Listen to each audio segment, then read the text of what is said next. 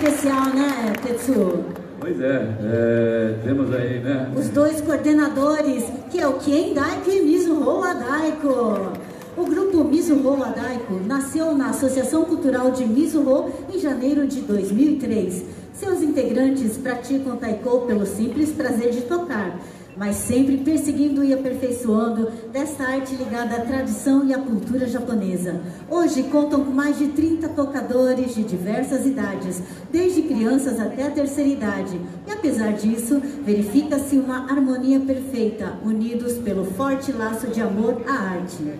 O grupo Kiendaiko, fundado em 2006 no Bunka de São Bernardo do Campo, combina a força flamejante que carrega em seu próprio nome com a sua multiculturalidade, a garra e o esforço do povo japonês e a diversidade e alegria do povo brasileiro para levar o mais alto nível desta arte milenar ao público. Atualmente, conta com cerca de 40 tocadores entre crianças e adultos, para divulgar e propagar a cultura japonesa por todo o país. Com forte vínculo de amizade, os grupos Kiendaiko e Mizuho Wadaiko já realizaram inúmeras apresentações em conjunto, fortalecendo ainda mais esse companheirismo. E hoje unem suas energias para uma emocionante apresentação. Façam muito barulho aí agora, porque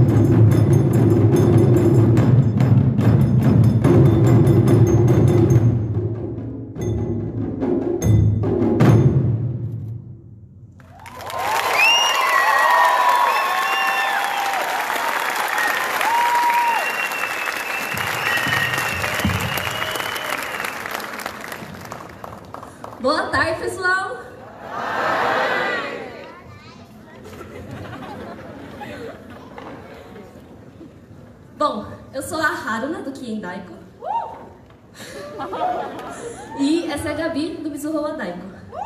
Sejam todos muito bem-vindos ao 15º Taiko Fest Kawasuji.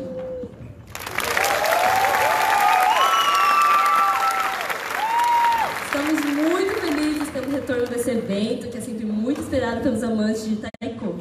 Muito obrigada pela presença de todos.